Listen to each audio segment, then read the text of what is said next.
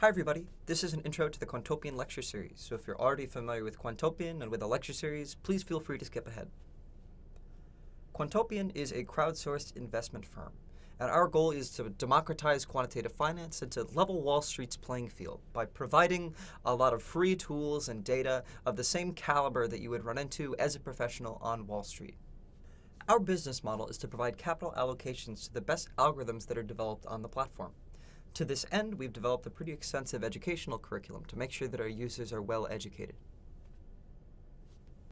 The Quantopian lectures are developed in conjunction with and are used for teaching by professors at top universities all around the world.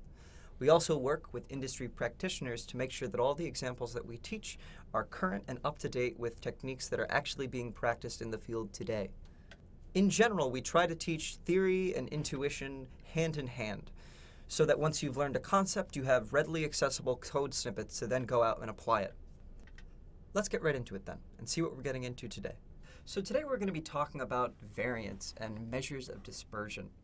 And this kind of stuff is super important just because, well, whenever we're dealing with financial models, or any sort of models in general, it's essential to know how much variance there is, how much of these oscillations are present within your data and within your model. Dispersion is a way to kind of measure how spread out your data is around the mean or around the other moments of your data set. And there are a bunch of different ways that we can actually measure this. So we'll start with a super basic one, right? There's this notion of the range. Probably the easiest way to see how far apart your data is to take the maximum value and the minimum value and just take the difference between them. Now, we don't really use this in day-to-day is the thing, just because this is a super sensitive metric. If we have like one particularly high value, this can give us a range and a notion that our dispersion is much larger than the rest of the data would indicate. So this is very sensitive to any sort of outliers that you may run into. Building on this, well, we can build up this notion of the mean absolute deviation, which is essentially this sum of the absolute difference between our data and the mean. And this allows us to capture a lot more stuff, right? Because then we're going to average out by this n. So for each data point, we see how far it is, whether it be positive or negative. We're agnostic to the side that it's on. And we add all those up, and we divide it by n, and just averaging that out. And that's how we calculate this mean absolute deviation. So this is a nice and intuitive way to sort of measure how far we are across the mean on average across our entire data set. But an issue here is that whenever you want to use any sort of objective function to perform some sort of optimization, well, the absolute value isn't really differentiable in the same way. So while it may be a meaningful measure, it's not as useful as our classic calculations, variance and standard deviation. So we calculate our variance in a very similar way to this mean absolute deviation from up above, just instead of taking the absolute value, we take the squared difference between our individual values and the mean. And this captures the same agnosticism about whether we're above or below the mean, but a polynomial is differentiable while this absolute value is not, which makes it a lot more convenient to use with other things. So yeah, we take these squared differences and we average them all out. So this square is going to kind of blow up any particularly big values, any particularly small values. And the hope is that over time, these are all going to average out. And this gives us a meaningful and interesting notion of how dispersed we are around the mean. So we can calculate the variance and the standard deviation just by using standard NumPy functions. And another convenient thing about the standard deviation, which is just the square root of the variance, and our standard deviation is directly relatable to volatility in finance. Whenever we discuss volatility, we mean the standard deviation of a data set or of a time stream or of a time series or return stream. So this is just the direct way that we evaluate the risk associated with any sort of time series.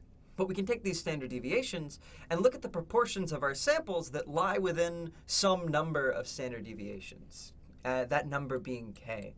And this is called Chebyshev's inequality here. So what we're going to say here is that we have 1.25 standard deviations away from the mean. And we'll calculate this dist value here. We'll calculate our L's.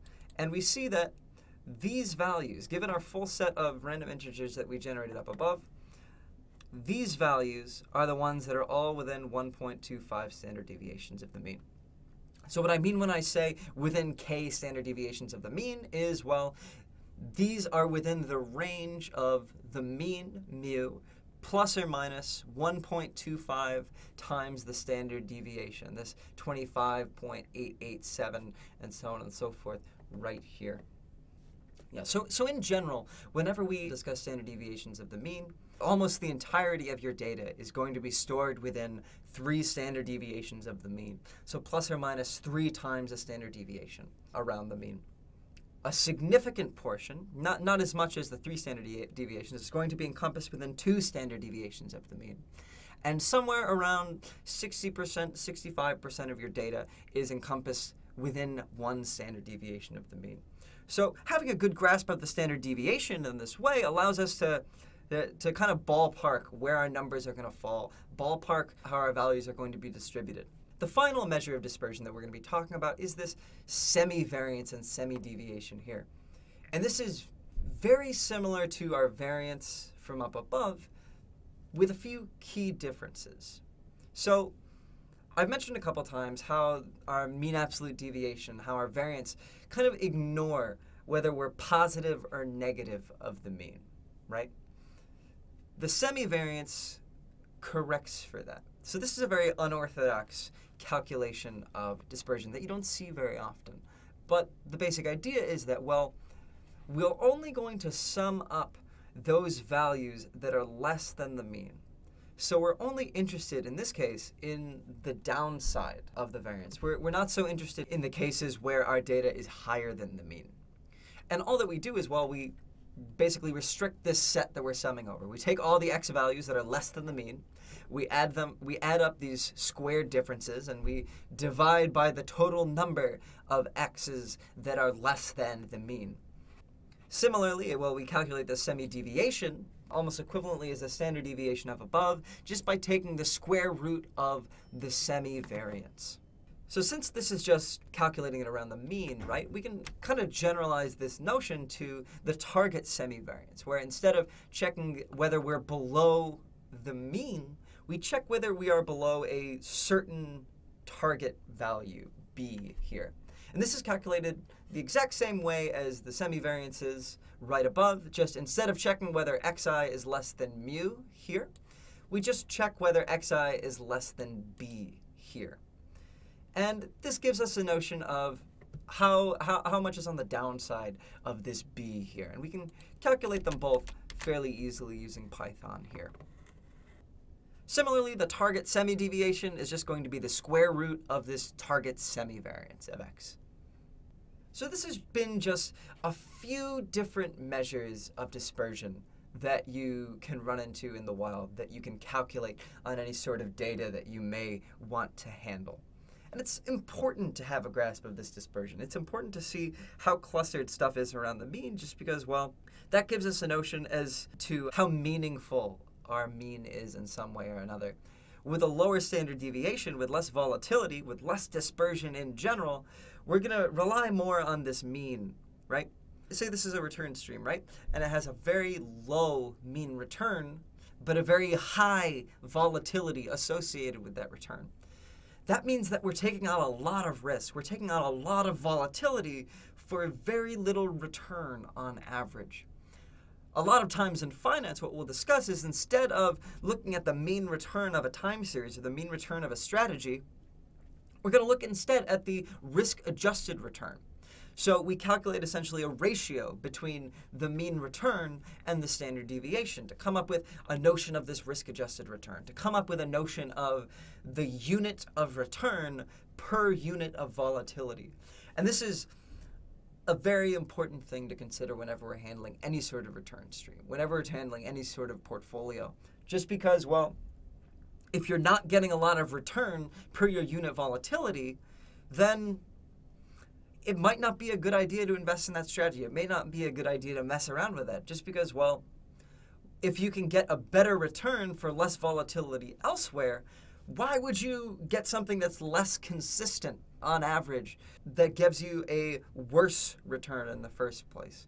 There's this premium that has to come with a higher volatility that we get into in some of the later lectures. But I'll just leave you with that for now. That's something called the risk premium. And it's the additional return that you get per unit of risk whenever you're handling any sort of strategy or any sort of portfolio. So all of these calculations that we've done before will give you sample statistics on a sample of data. We're trying to approximate these true parameters, but we may not always get there. That's the issue. Like there's always going to be some sort of instability with these sample parameters that we calculate. Also, as with any sort of time series data, with any sort of model, in this case, what we want to be very cautious of is assuming that our sample measure of dispersion is totally representative going forward, right? If we take a standard deviation or a semi-variance or even a range over a particular set of time, that may not hold if we go forward in time. So that's something to be cautious of, to make sure that you're steadily taking estimates so that you have up-to-date notions of the risk that you're being exposed to whenever you're handling any sort of return series. Yeah, so that's our lecture on measures of dispersion. Thank you so much for listening. Hi, everybody. Thank you for watching the Quantopian lecture series. If you have a desire to see any more of our content, it is all available at www.quantopian.com/lectures.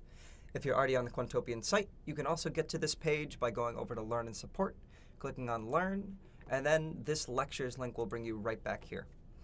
All of these lectures have a notebook associated with them, which contains the theory and applications for the lecture. It's the real meat. Many of these lectures will also have a video associated with them that you can watch, just like the one that you just watched.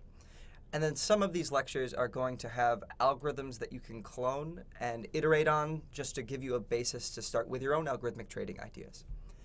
We also have a GitHub, which is at github.com/quantopian/research_public. All the stuff that's on our lectures page is also here if you dig around. You can also follow me on Twitter at clean_utensils.